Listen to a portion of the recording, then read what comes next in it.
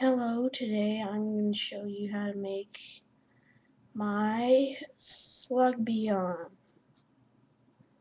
As you see on the bottle, what you will need is a lot of Germex, depending on how much you want to make. If you want to make one that's the size for one of the spray bottles and make it actually like a real slug beyond, then just do that. But what I did was just got it in a little Germex bottle.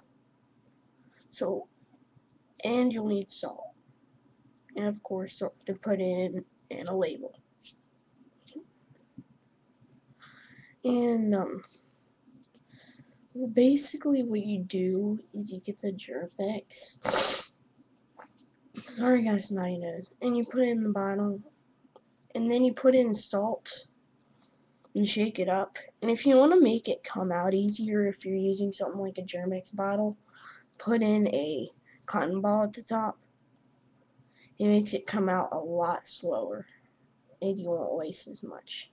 And this melts slugs. And if it melts slugs, then I would not drink it. And I wouldn't have kids around when you melt the slugs, because it's actually kind of gross. But that is my slug beyond, and this is also starting a new series, Inventor series.